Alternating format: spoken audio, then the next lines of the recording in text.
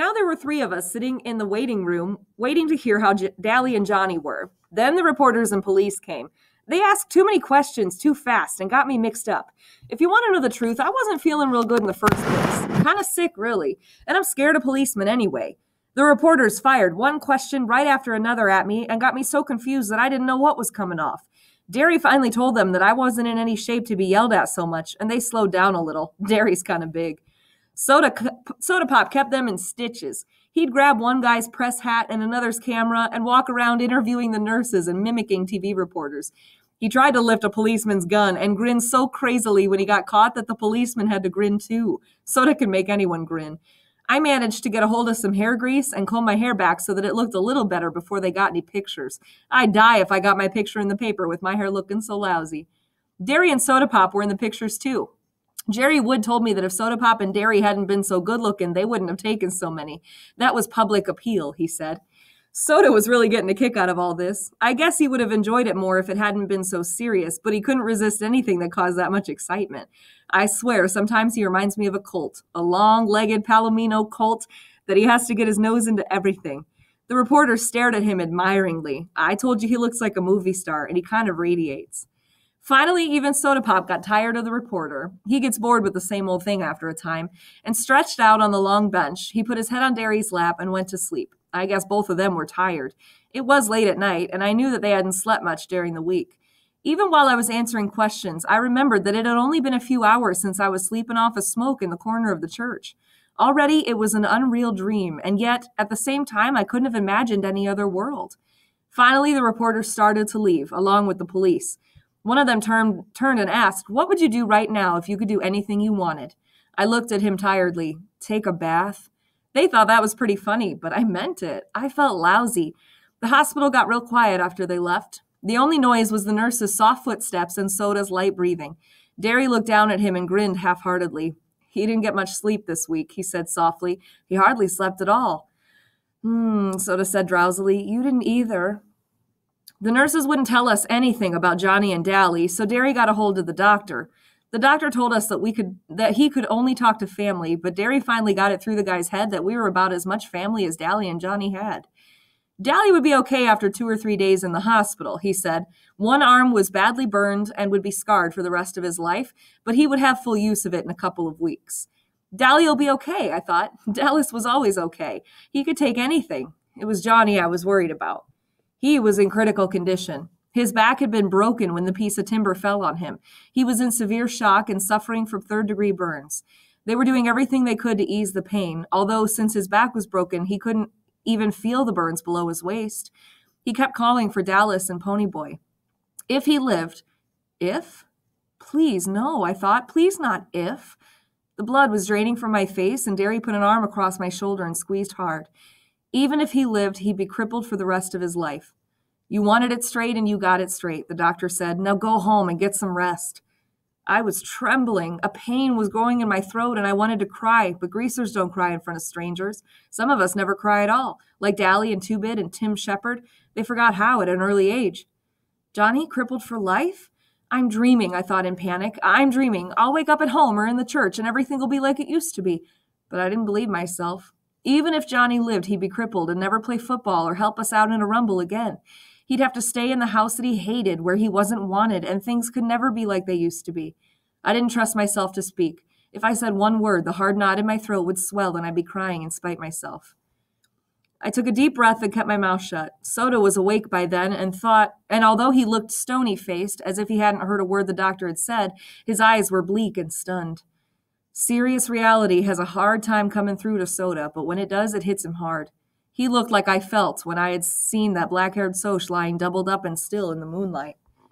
Derry was rubbing the back of my head softly. "We better get home. We can't do anything here." In our Ford, I was suddenly overcome by sleepiness. I leaned back and closed my eyes, and we were home before I knew it. Soda was shaking me gently. "Hey, Ponyboy, wake up. We still got to get in the house." I said sleepily and lay down in the seat. I couldn't have gotten up to save my life. I could hear Soda and Derry, but as if from a great distance. "Oh, come on, Ponyboy," Soda pleaded, shaking me a little harder. "We're sleepy too." I guess Derry was tired of fooling around because he picked me up and carried me in. He's getting mighty big to be carried, Soda said. I wanted to tell him to shut up and let me sleep, but I only yawned. He sure lost a lot of weight, Derry said. I thought sleepily that I should at least pull off my shoes, but I didn't. I went to sleep the minute Derry tossed me on the bed. I'd forgotten how soft a bed really was. I was the first one up the next morning. Soda must have pulled my shoes and shirt off for me. I was still wearing my jeans. He must have been too sleepy to undress himself, though. He lay stretched out beside me, fully clothed. I wiggled out from under his arm and pulled the blanket up over him and went to take a shower. Asleep, he looked a lot younger than going on 17, but I had noticed that Johnny looked younger when he was asleep too, so I figured everyone did. Maybe people are younger when they are asleep. After my shower, I put on some clean clothes and spent 5 minutes or so hunting for a hint of beard on my face and mourning over my hair. That bum haircut made my ears stick out. Derry was still asleep when I went to the kitchen to fix breakfast. The first one up has to fix breakfast and the other two do the dishes. That's the rule at our house, and it's usually Derry who fixes breakfast and me and Soda who are left with the dishes. I hunted through the icebox and found some eggs. We all like our eggs done differently. I like them hard. Derry likes them in a bacon and tomato sandwich. And Soda Pop eats his with grape jelly. All three of us like chocolate cake for breakfast. Mom had never allowed it with ham and eggs, but Derry let Soda and me talk him into it. We really didn't have to twist his arm. Derry loves chocolate cake as much as we do. Soda Pop always makes sure there's some in the icebox every night, and if there isn't, he cooks one up real quick. I like Derry's cakes better. Soda Pop puts way too much sugar in the icing. I didn't see how he stands jelly and eggs and chocolate cake all at once, but he seems to like it. Derry drinks black coffee, and Soda Pop and I drink chocolate milk. We could have coffee if we wanted it, but we like chocolate milk. All three of us are crazy about chocolate stuff. Soda says if they ever make a chocolate cigarette, I'll have it made. Anybody home? A familiar voice called out from the front screen, and Two-Bit and Steve came in. We always just stick our heads in each other's houses and holler, hey, and walk in. Our front door is always unlocked in case one of the boys is hacked off at his parents' and needs a place to lay over and cool off. We never could tell who we'd find stretched out on the sofa in the morning. It was usually Steve, whose father told him about once a week to get out and never come back. It kind of bugs Steve, even if his old man does give him $5 or $6 the next day to make up for it. Or it might be Dally, who lived anywhere he could. Once we even found Tim Shepard, leader of the Shepard gang and far off his own turf, reading the morning paper in the armchair. He merely looked up, said hi, and strolled out without staying for breakfast. Two-Bit's mother warns us about burglars, but Derry, flexing his muscles so that they bulged like oversized baseballs, drawled that he wasn't afraid of any burglars and that we didn't really have anything worth taking. He'd risk the robbery, he said, if it meant keeping one of the boys from blowing up and robbing a gas station or something, so the door was never locked. In here, I yelled, forgetting that Derry and Soda Pop were asleep. Don't slam the door. They slammed the door, of course, and Two-Bit came running into the kitchen. He caught me by the upper arms and swung me around, ignoring the fact that I had 2 uncooked eggs in my hands. Hey, pony boy, he cried gleefully. Long time no see. You would have thought it had been 5 years instead of 5 days since I'd seen him last, but I didn't mind. I like old Two-Bit. He's a good buddy to have. He spun me into Steve, who gave me a playful slap on my bruised back and shoved me across the room. One of the eggs went flying. It landed on the clock, and I tightened my grip on the other one so that it crushed and ran all over my hand. Now look what you did, I griped. There went our breakfast. Can't you two wait till I set the eggs down before you go shoving me all over the country? I really was a little mad because I just realized how long it had been since I'd eaten anything. The last thing I'd eaten was a hot fudge sundae at the Dairy Queen in Windricksville, and I was hungry. Two-Bit was walking in a slow circle around me, and I sighed because I knew what was coming. Man, dig Baldy here. He was staring at my head as he circled me. I wouldn't have believed it. I thought all the wild Indians in Oklahoma had been tamed. What little squaw's gone off with that tough-looking mop of yours, pony boy? Aw, lay off, I said. I wasn't feeling too good in the first place, kind of like I was coming down with something. Two-Bit winked at Steve, and Steve said, why, he had to get a haircut to get his picture in the paper. They'd never believe a greasy-looking mug could be a hero. How do you like being a hero, Big Shot? How do I like what? Being a hero, you know. He shoved the morning paper at me impatiently. Like a Big Shot, even. I stared at the newspaper. On the front page of the second section was the headline, Juvenile Delinquents Turn Heroes. What I like is the turn bit, Two-Bit said, cleaning the egg off the floor. Y'all were heroes from the beginning. You just didn't turn all of a sudden. I hardly heard him. I was reading the paper. The whole page was covered with stories about us. The fight, the murder, the church burning, the socias being drunk, everything. My picture was there with Derry and Soda Pop. The article told how Johnny and I had risked our lives saving those little kids. And there was a comment from one of the parents who said that they all would have burned to death if it hadn't been for us. It told the whole story of our fight with the Socs, only they didn't say Socs because most grown-ups don't know about the battles that go on between us. They had interviewed Cherry Valance, and she said that Bob had been drunk and the boys had been looking for a fight when they took her home. Bob had told her that he'd fix us up for picking up his girl.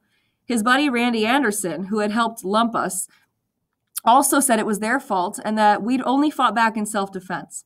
But they were charging Johnny with manslaughter. Then I discovered that I was supposed to appear in juvenile court for running away, and Johnny was too if he recovered. Not if, I thought again. Why do I keep saying if? For once, there weren't any charges against Dally, and I knew he'd be mad because the paper made him out for being a hero for saving Johnny, and didn't say much about his police record, which he was kind of proud of. He'd kill those reporters if he got a hold of him. There was another column about just Derry and Soda and me, how Derry worked 2 jobs at once and made good on both of them, and about his outstanding record at school.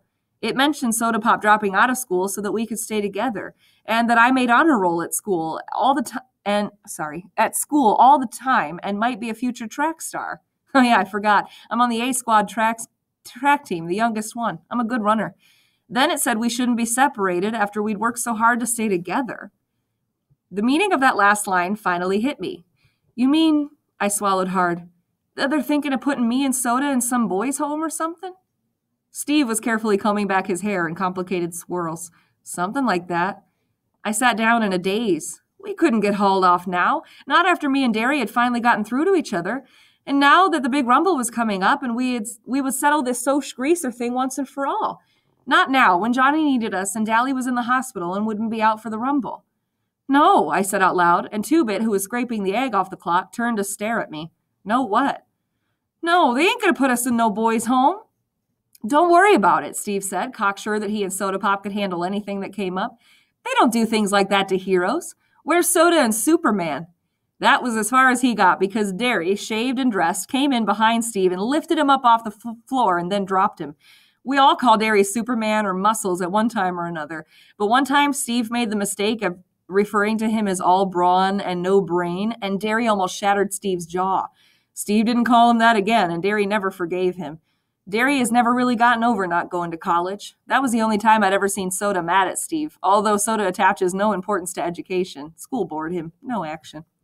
Soda came running in. Where's the blue shirt I washed yesterday? He took a swig of chocolate milk out of the container. Hate to tell you, buddy, Steve said, still flat on the floor, but you have to wear clothes to work. There's a law or something. Oh, yeah, Soda said. Where are those blue jeans, or wheat jeans, too? I ironed. They're in my closet, Derry said. Hurry up, you're going to be late. Soda ran back, muttering, I'm hurrying. Steve followed him, and in a second there was the gentle racket of a pillow fight.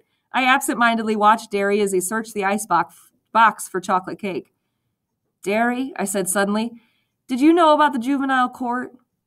Without fuming to look at me, he said eventually, yeah, the cops told me last night. I knew then that he realized we might get separated. I didn't want to worry him anymore, but I said, I had one of those dreams last night, the one I can't ever remember. Derry spun around to face me, genuine fear on his face. What? I had a nightmare the night of Mom and Dad's funeral. I had nightmares and wild dreams every once in a while when I was little, but nothing like this one. I woke up screaming bloody murder, and I never could remember what it was that had scared me. It scared Soda Pop and Derry almost as bad as it scared me. For night after night, for weeks on end, I would dream this dream and wake up in a cold sweat or screaming. And I never could remember exactly what happened. Soda began sleeping with me, and it stopped recurring so often, but it happened often enough for Derry to take me to a doctor. The doctor said I had too much imagination. He had a simple cure, too. Study harder, read more, draw more, and play football more. After a hard game of football and 4 or 5 hours of reading, I was too exhausted, mentally and physically, to dream anything. But Derry had never gotten over it, and every once in a while he would ask me if I ever dreamed anymore. Was it very bad? Two-Bit questioned. He knew the whole story, and having never dreamed about anything but blondes, he was interested. No, I lied. I had awakened in a cold sweat and shivering, but Soda was dead to the world. I had just wiggled closer to him and stayed awake for a couple of hours, trembling under his arm. That dream always scared the heck out of me. Derry started to say something, but before he could begin, Soda Pop and Steve came in.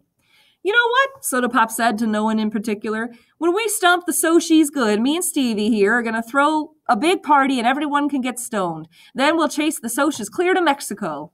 Where are you going to get the dough, little man? Derry had found the cake and was handing out pieces.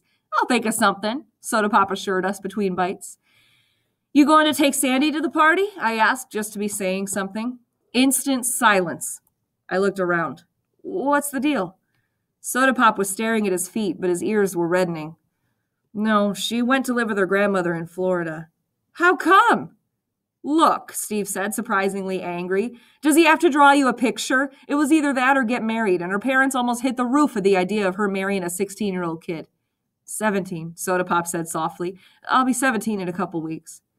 Oh, I said, embarrassed. Soda was no innocent. I had been in on bull sessions, and his bragging was as loud as anyone's, but never about Sandy, not ever about Sandy.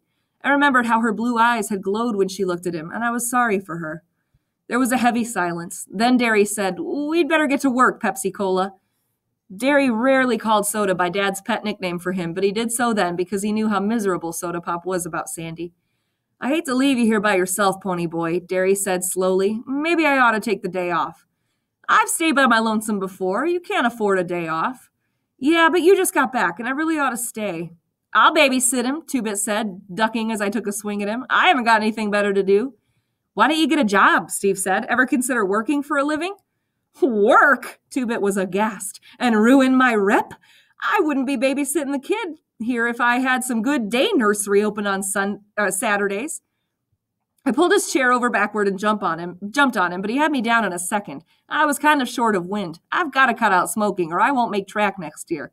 Holler, Uncle. Nope, I said, struggling, but I didn't have my usual strength. Derry was pulling on his jacket. You two do up these dishes. You can go to the movies if you want before you go see Dally and Johnny. He paused for a second, watching Two-Bit squash the heck out of me. Two-Bit, lay off. He ain't looking so good. Pony Boy, you take a couple of aspirins and go easy. You smoke more than a pack today and I'll skin you. Understood? Yeah, I said, getting to my feet. You carry more than one bundle of roofing at a time today and me and Soda'll skin you. Understood? He grinned one of his rare grins. Yeah, see you all this afternoon. Bye, I said. I heard our Fords vroom and I thought, Soda's driving, and they left. Anyway, I was walking around downtown and I started to take this shortcut through the alley. Two-Bit was telling me one of his many exploits while I did the dishes. He was sitting on the cabinet sharpening that black-handled switchblade he was so proud of. And I ran into three guys. I says, howdy, and they just look at each other. Then one says, we would jump you, but since you're as slick as we figure, you ain't got nothing worth taking. I says, buddy, that's the truth, and went right on. Moral, what's the safest thing to be when one is met by a gang of social outcasts in an alley? Judo expert, I suggested. No, another social outcast. Two-Bit yelped and nearly fell off the cabinet from laughing so hard. I had to grin too. He saw things straight and made them into something funny. We're going to clean up the house, I said. The reporters or police or somebody might come by. And anyway, it's time for those guys from the state to come by and check up on us. This house ain't messy. You ought to see my house. I have, and if you had the sense of a billy goat, you'd try to help around your place instead of bumming around. Shoot, kid, if I ever did that, my mom would die of shock. I liked Two-Bit's mother. She had the same good humor and easygoing ways that he did. She wasn't lazy like him, but she let him get away with murder. I don't know, though. It's just about impossible to get mad at him. When we had finished, I pulled on Dally's brown leather jacket. The back was burned black, and we started off for 10th Street. I would drive us, Two-Bit said, as we were walking up the street trying to thumb a ride, but the brakes are out of my car. Almost killed me and Kathy the other night. He flipped up the collar of his black leather jacket up to serve as a windbreak while he lit a cigarette. You ought to see Kathy's brother. Now there's a hood. He's so greasy he glides when he walks. He goes to the barber for an oil change, not a haircut. I would have laughed, but I had a terrific headache. We stopped at the Tasty Freeze to buy Cokes and rest up, and the blue Mustang that had been trailing us for 8 blocks pulled in. I almost decided to run, and Two-Bit must have guessed this, for he shook his head ever so slightly and tossed me a cigarette. As I lit up, the socias who had jumped Johnny and me at the park hopped out of the Mustang. I recognized Randy Anderson, Marcia's boyfriend, as the tall guy that had almost drowned me. I hated him. Or them. It was their fault that Bob was dead. Their fault that Johnny was dying. Their fault Soda and I might get put into a boys' home. I hated them as bitterly and as contemptuously as Dallas Winston hated. Two-Bit put an elbow on my shoulder and leaned against me, dragging on his cigarette. You know the rules, no jazz before the rumble, he said to the Socs. We know, Randy said. He looked at me. Come here, I want to talk to you. I glanced at Two-Bit. He shrugged. I followed Randy over to his car, out of earshot of the rest. We sat there in his car for a second, silent. Golly, that was the toughest car I'd ever seen, or been in. I read about you in the paper, Randy said finally. How come? I don't know, maybe I felt like playing hero. I wouldn't have. I would have let those kids burn to death. You might not have. You might have done the same thing. Randy pulled out a cigarette and pressed in the car lighter. I don't know. I don't know anything anymore. I would never have believed that a greaser could pull off something like that. Greaser didn't have anything to do with it. My buddy over there wouldn't have done it. Maybe you would have done the same thing, and maybe a friend of yours wouldn't have. It's the individual. I'm not going to show at the Rumble tonight, Randy said slowly. I took a good look at him. He was 17 or so, but he was already old, like Dallas was old. Cherry said that her friends were too cool to feel anything, and yet she could remember watching sunsets. Randy was supposed to be too cool to feel anything, and yet there was pain in his eyes. I'm sick of all this, sick and tired. Bob was a good guy. He was the best buddy a guy ever had. I mean, he was a good fighter and tough and everything, but he was a real person, too. You dig? I nodded. He's dead. His mother has had a nervous breakdown. They spoiled him rotten. I mean, most parents would be proud of a kid like that, good-looking and smart and everything, but they gave in to him all the time. He kept trying to make somebody say no, and they never did. They never did. That was what he wanted, for someone to tell him no, to have somebody lay down the law, set the limits, give him something solid to stand on. That's all he wanted, really. One time, Randy tried to grin, but I could tell he was close to tears. One time he came home drunker than anything. He thought sure they were going to raise the roof. You know what they did? They thought it was something they'd done. They thought it was their fault. They thought they'd failed him and driven him into it or something. They took all the blame and didn't do anything to him. If his old man had just belted him just once, he might still be alive. I don't know why I'm telling you this. I couldn't tell anyone else. My friends, they'd think I was off my rocker or turning soft. Maybe I am. I just know that I'm sick of this whole mess. That kid, your buddy, the one that got burned, he might die? Yeah, I said, trying not to think about Johnny. And tonight, people get hurt in rumbles, maybe killed. I'm sick of it because it doesn't do any good. You can't win, you know that? Or you know that, don't you? And when I remained silent, he went on. You can't win, even if you whip us. You'll still be where you were before, at the bottom, and we'll be the lucky ones with all the breaks. So it doesn't do any good, the fighting and the killing. It doesn't prove a thing. We'll forget it if you win or if you don't. Greasers will still be greasers, and Socs will still be Socs. Sometimes I think it's the ones in the middle that are really the lucky stiffs. He took a deep breath. So I'd fight if I thought it would do any good. I think I'm going to leave town, take my little old Mustang and all the dough I can carry, and get out. Running away won't help. Oh, hell, I know it, Randy half sobbed. But what can I do? I'm marked chicken if I punk out at the Rumble, and I'd hate myself if I didn't. I don't know what to do. I'd help you if I could, I said. I remembered Cherry's voice. Things are rough all over. I knew then what she meant. He looked at me. No, you wouldn't. I'm a Soc. You get a little money and the whole world hates you. No, I said, you hate the whole world. He just looked at me. From the way he looked, he could have been 10 years older than he was. I got out of the car. You would have saved those kids if you had been there, I said. You'd have saved them just the same as we did. Thanks, Grease, he said, trying to grin. Then he stopped. I didn't mean that. I meant thanks, kid. My name's Ponyboy, I said. Nice talking to you, Randy. I walked over to Two-Bit, and Randy honked for his friends to come and get into the car. What did he want? Two-Bit asked. What did Mr. Super Soc have to say? He ain't a Soc, I said. He's just a guy. He just wanted to talk. You want to see a movie before we go see Johnny and Dallas? Nope, I said, lighting up another weed. I still had a headache, but I felt better. Socs were just guys after all. Things were rough all over, but it was better that way. That way you could tell the other guy was human too.